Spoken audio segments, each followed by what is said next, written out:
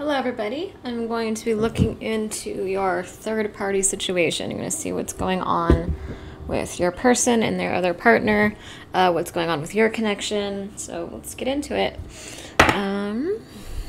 Okay, so what is going on with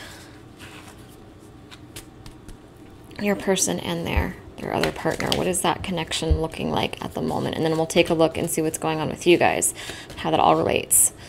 All right, what is going on with your person and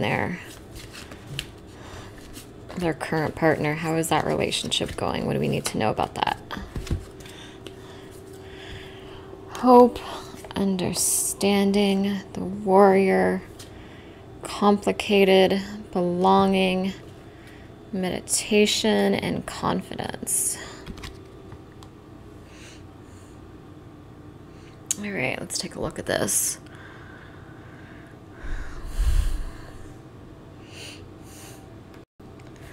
I still sense a lot of back and forth energy. I do get the feeling that he or she, they keep getting torn down by the karmic. I feel pain from them. So it's like they have this hope and they think that they've finally come to some mutual understanding. You know, keep in mind a lot of these karmic relationships, it's like it's just easier for them. It's, you know, it's not as scary as a soulmate or a twin flame connection. It's like some of them just kind of go back to that comfort zone. It's like they're not really deeply in love, but since they're not deeply in love, they can't get deeply hurt. So it just kind of feels safe to them. It feels comfortable, even though their soul nags at them to be with their true person, you know? It's just this sort of complacency and this sort of just numbness and just trying to survive. And it's like they have like this sexual aspect of the relationship, or they have that comfort, but it's like they're not really happy, you know? They still feel alone. I feel like the karmic is messing with his or her head right now quite a bit. Because I get with the hope and understanding card, I kind of feel like there was some hope there that, I mean, it's not to say that your person has no feelings for the karmic. I'm sure there are feelings there. But a lot of it, like I said, is just comfortability. It's like, it's just, they don't want to be alone, and they don't know if they can handle a twin flame or soulmate connection. Like, it requires a lot of healing. It requires a lot of vulnerability, emotional depth, honesty, and some of them are just afraid of that. You know, they'd rather just have someone they can go out to eat with and hang out with and talk to, but keep it on kind of like a surface level. Like, it never really gets deep, you know? They never really bare their soul to this person. So it just feels safe and comfortable. It's like they can have somebody there, they can have that attention, but without being in a relationship that's gonna, you know, trigger all these wounds and trigger all these fears of getting hurt and whatnot. You know what I mean? Because it doesn't, I mean, they do have feelings for the karmic, but it's like those feelings only go to a certain point. But yeah, I feel like your karmic is kind of messing with your DM or DF's head right now. There's some hope or understanding. So the past, what was it, like a month or two, when I did one of these third-party readings, I was getting that you know, your person was betrayed by the karmic, like cheated on or just hurt so much that, I mean, cheated on or betrayed, or could have been cheated with like a friend of his or something like that, or a friend of hers. It was just that kind of energy. And they knew that they couldn't go back from there. They knew that the trust was broken, and it's like they were just miserable. I mean, it did hurt them a lot. I do feel like there was pain, but I think a lot of it was just more of like an inconvenience. Like, they're already settling for this person. They're already settling for less than what their soul and heart truly wants, you know? And so to get betrayed and screwed over by somebody that you're already settling for was just kind of like a slap in the face. It's like, really? But I think that needed to happen because they were in denial for such a long time. And just, you know, again, just trying to be complacent, trying to just pretend like, okay, this isn't, might not be my true love, but, I like this person enough. I care about them enough we're compatible enough. It's kind of like almost like more like they were making like a logical decision when it comes to love and relationships, and making the logical decision to stay with the karmic. But when this huge betrayal happened, I think this was within the last few months or so, when that huge betrayal happened, it's like they couldn't go back to just being complacent and being in denial and just pretending like everything's fine. They're like, okay, like, it's so obvious that this relationship is missing something. It's so obvious now that this relationship is, like, I can't be myself in this relationship. I can't be happy in this relationship. Like, all those things they were in denial about just kind of came crashing down. It's like, okay. And some of them are wanting to leave, but some of them are kind of wanting to just go back to how things were, where it's just comfortable and complacent. So with that being said, I do feel like, yeah, the karmic is trying to weasel his or her way back in and trying to apologize for whatever they did. And I think your person is kind of, I feel like they might have lied about, I think the karmic might have lied about why he or she did what they did. Like, if they cheated or something, they might have said, like, oh, this person forced me to do it, or this person, like, got me super drunk and I couldn't help myself. Or they're gonna play the karmic is gonna play the victim and make some excuse. So, because I feel like recently there was, like, hope. You know what I mean? Like, your person didn't know how they ever get through this betrayal. They're like, you know, it's all that came crashing down. It's like, it's so obvious that this relationship is just not for him, not for her. It's just unhappy. Like, they couldn't just be in denial anymore and just sweep everything under the rug, because, you know, when you get betrayed like that, it's right in your face and you have to deal with it. But they don't want to deal with it. They want to just have somebody there but not have the deep connection, you know? So yeah, I think the karmic gave them hope recently, and they felt like they had some sort of understanding, because they think the karmic made some excuse or begged for them to stay or did something to try to just play the victim. And so your person felt like they had this new sense of understanding, like, okay, maybe I can forgive this. Maybe this is why they did what they did.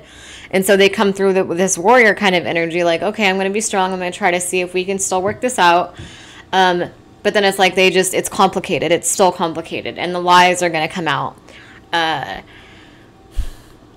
feel like they're going inward and connecting with you telepathically too, because they want to just finally have that sense of belonging and that sense of home. And they're realizing that, you know, this isn't their home, that they're not going to be able to be happy with this person. It's so, I know I channel very similar energy in these readings, but it's like they really do go back and forth a lot, you know. Some days we get like, okay, they're finally about to leave. They're done. And then it's like the next couple weeks I'll do a reading and it's like the karmic pulled some shit, you know.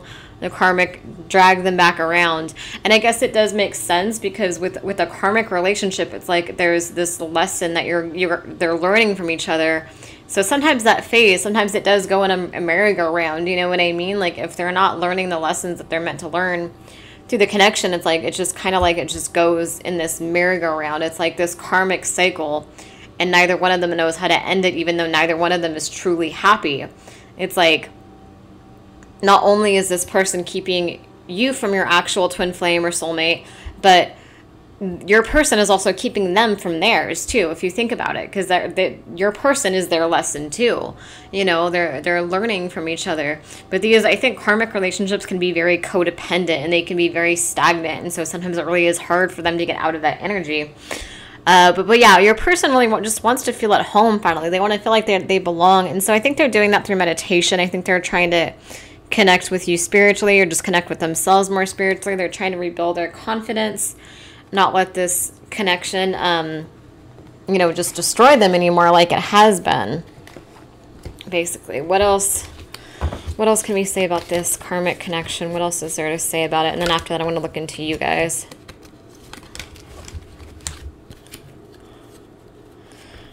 Death, Page of Swords, Seven of Wands, King of Swords. Okay.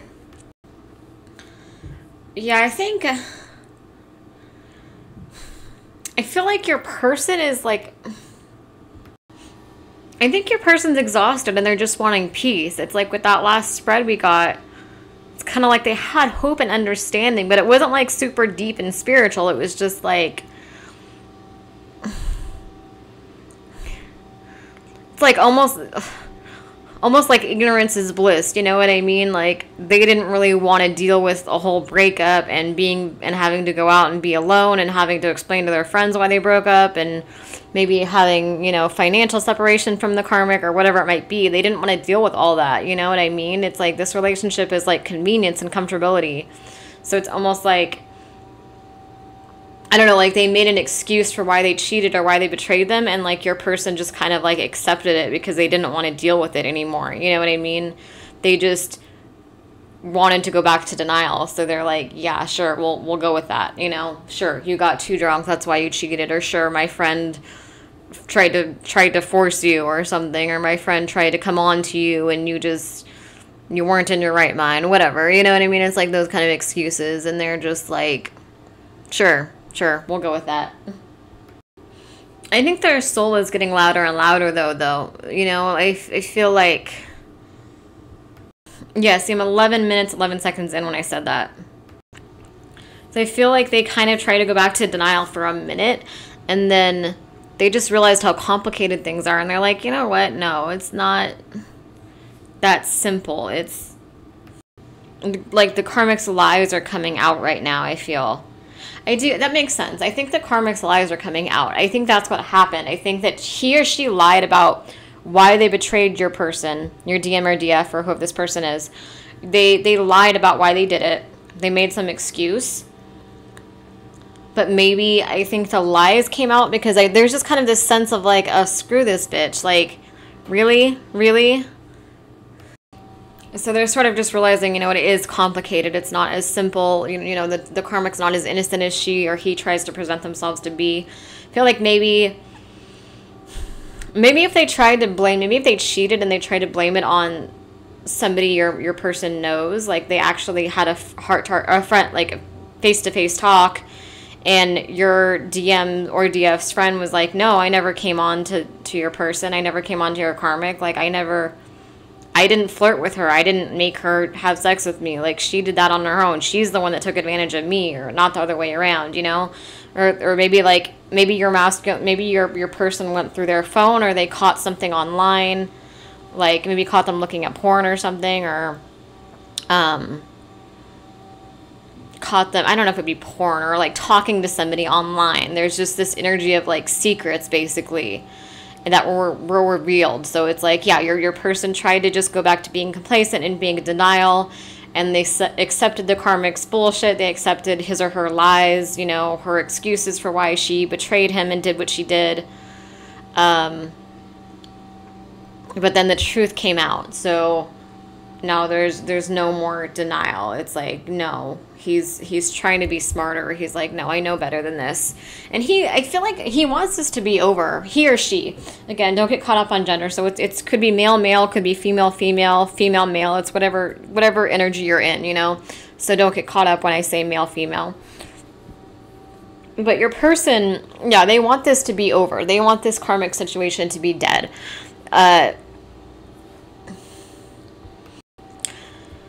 I feel like with the Page of Swords here, I feel like there's a huge power struggle between the karmic and your DM or DF.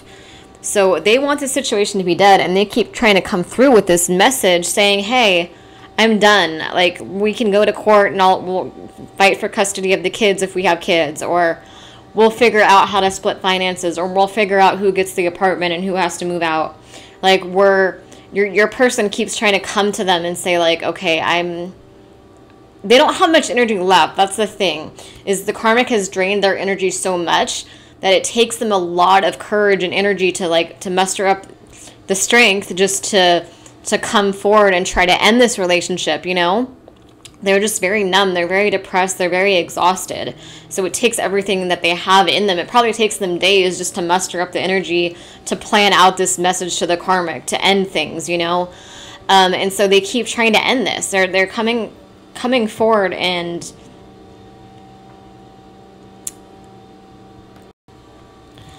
communicating. You know, pages are about messages, and swords is like a very harsh, like logical, strict, to the point energy. So it's not like a heart-to-heart talk that, you know, your person and the karmic are having. It's more like they come forward and they say, hey, I'm tired of this. I'm tired of your lies. I'm tired of your manipulation.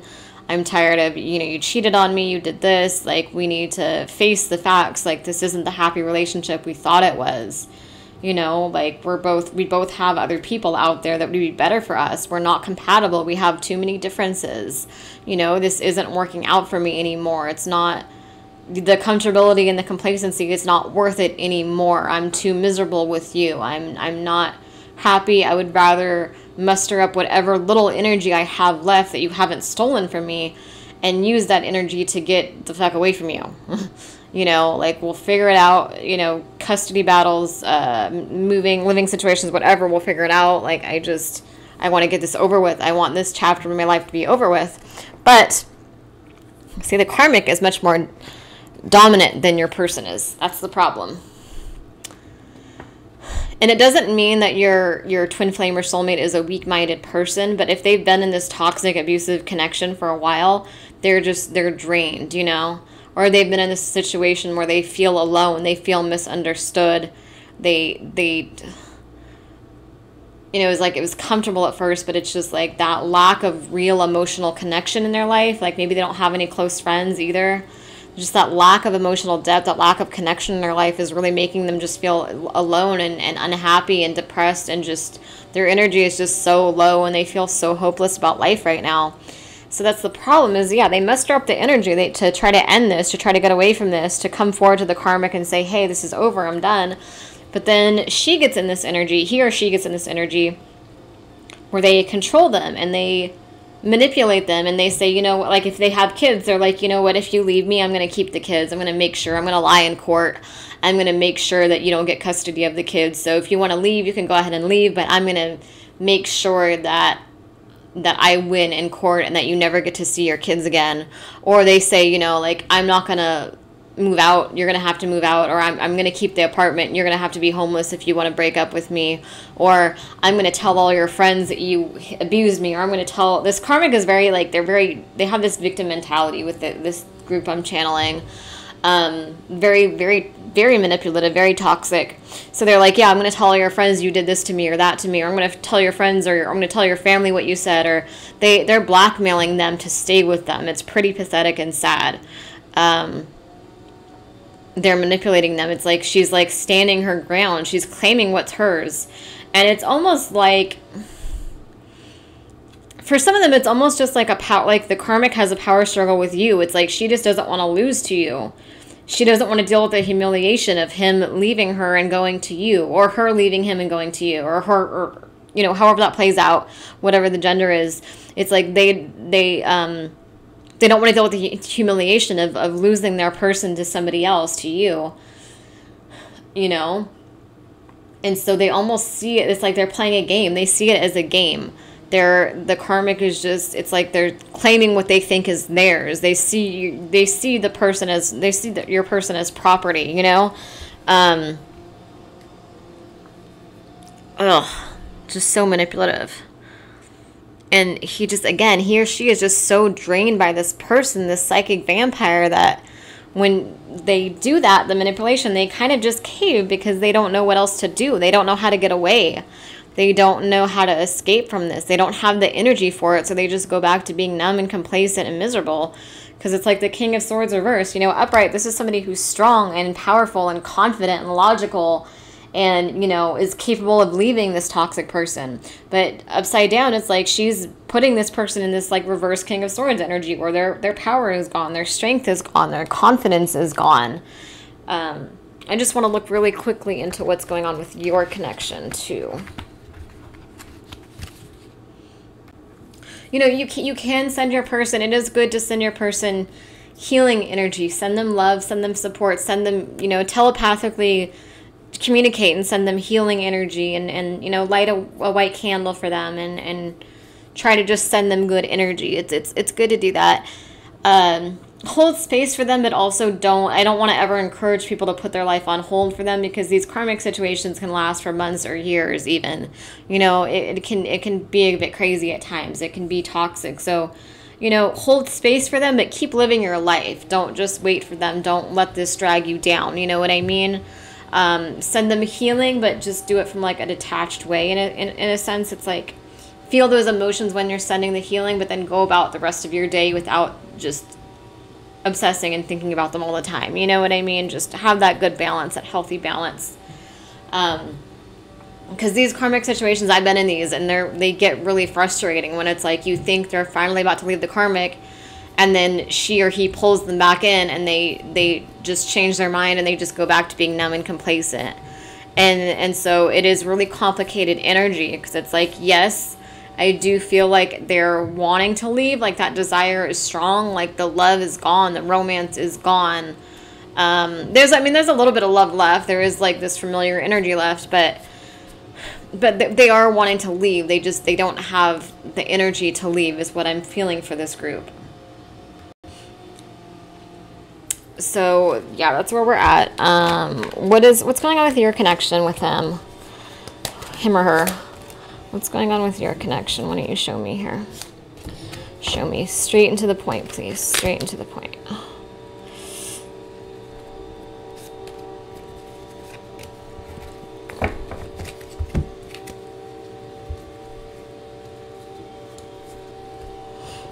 The Devil, the Knight of Swords, Ace of Wands, reverse, Queen of Wands, upright, Two of Cups, Strength, Temperance. Okay, it's pretty good.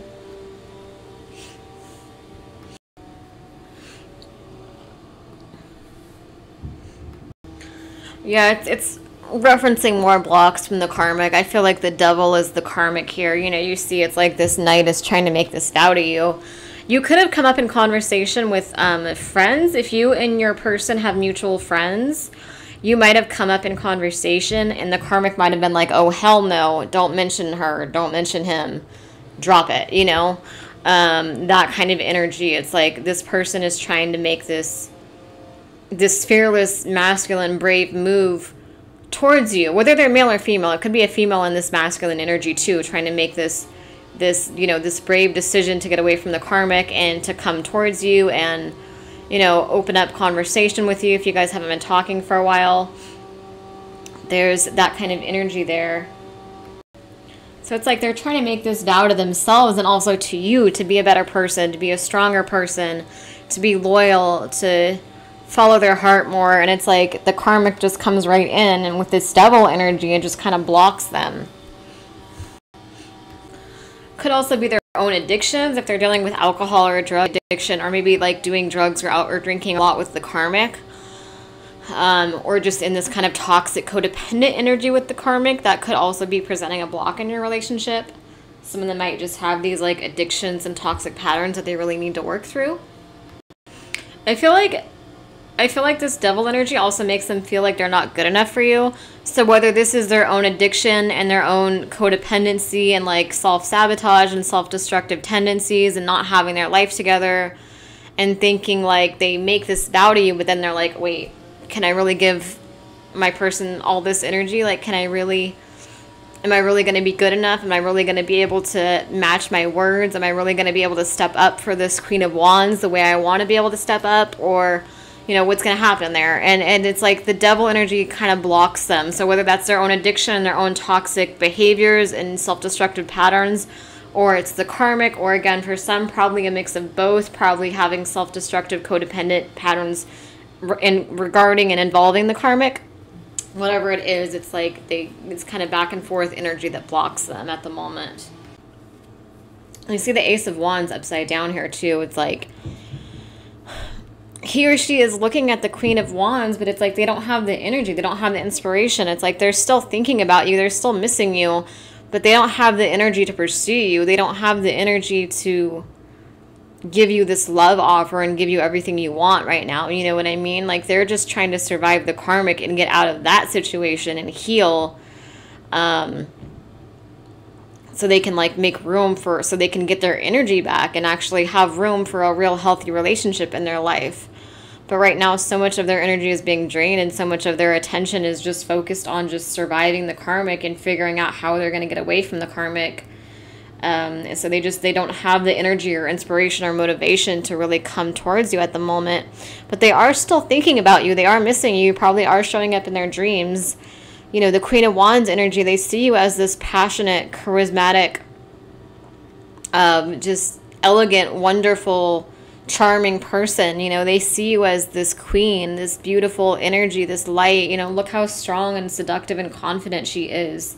That's such a different energy than the devil energy we see, which is the karmic.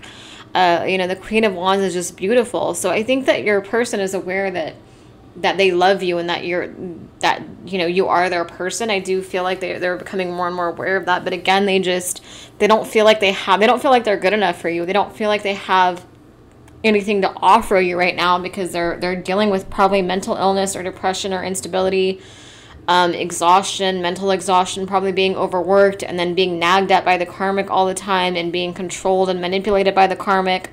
They just don't have the energy to offer you to be your King of Wands right now. They don't have the energy to step up and give you the kind of love offer you want, you know? So they kind of feel like you're above them in a sense. But they are coming. I feel like this reading is better than the other third-party readings we've done. I really do, actually. Because at least in this reading, your person is finally wanting to leave the karmic. It's not like, I mean, before it was kind of like more back and forth, where it was just, you know, being in denial and wanting to leave and dreaming about leaving, but they never really did anything. But at least this time, I feel like your person actually did make an effort to leave. Like, they did actually say something in the physical world to the karmic, I believe. Like, they did actually say, I want this to be over, but unfortunately the karmic just was not having that. So she dominated, and your person just went back to, okay, whatever, I can't deal with this drama. Or I can't lose my kids. You know, I want to get out of this relationship, but I can't lose my kids. Or I can't lose my apartment. Or I can't have my friends or family find out these secrets about me. You know, like, the karmic actually, I think, literally blackmailed him to stay. And so I'm kind of wondering if maybe the love is gone, and it's just like she just doesn't want to lose him to you. She doesn't want to deal with that humiliation. I think you guys some of you might have mutual friends. And so she doesn't want to see all your mutual friends see him with you. You know what I mean? Like, then it's like you won. It's like, it's all just a game to her or to him, however that plays out. It's all just a game to the karmic. I do kind of feel like your mutual friends might have brought you up. I do feel that energy. Because she's jealous right now for sure. She knows about you, I think. Or he knows about you, however that plays out. With the Two of Cups, though, I mean, your person is wanting to come forward. They do want to come forward with this love offer. They're just not sure how to do it right now. They're just trying to survive the karmic and get out of this situation first. But they do want to come forward and present this love offer, this Two of Cups to you. They want that love with you. They want that new start. They just know that it's going to require a lot of strength and courage and confidence. And they're trying to figure out how to get their strength back. They've lost themselves to this karmic relationship. They need to do soul retrieval work with a legit shaman too. If you can find a real shaman, no scam artist, you got to find a real shaman to do soul retrieval. That would help, you know, going back and calling those soul pieces back in, so they can be whole again, because they've lost a lot of themselves to relationships in the past, and especially to this karmic. They've lost a huge part of themselves, and they might not really ever be their true full selves again unless they get soul retrieval done. So that's really important for this group. Yeah, both Two of Cups and Strength, it's like they're trying to figure out how to be strong, how to be confident, how to be passionate, how to love life again, how to be brave again like they used to be. How do they get this energy back so they can come forward to you with this Two of Cups, this love offer? How do they match this Queen of Wands energy? How are they ever going to be your equal when they feel so weak and exhausted? And so they're trying to find this balance. You know, they're trying to figure out, like, how do I get away from the karmic and then also heal and make room in my life for this new love, for this relationship with you, for this connection? How do I be braver than I have been in the past? How do I be more confident and more certain than I have been in the past, you know?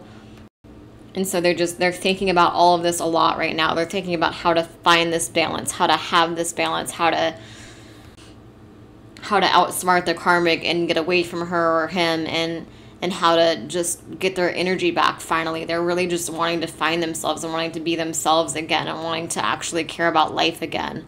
You know, I feel like they're in a deep depression right now. So anyway, if this resonates, please go ahead and subscribe. And if you would like a private reading, my email is below. Thank you.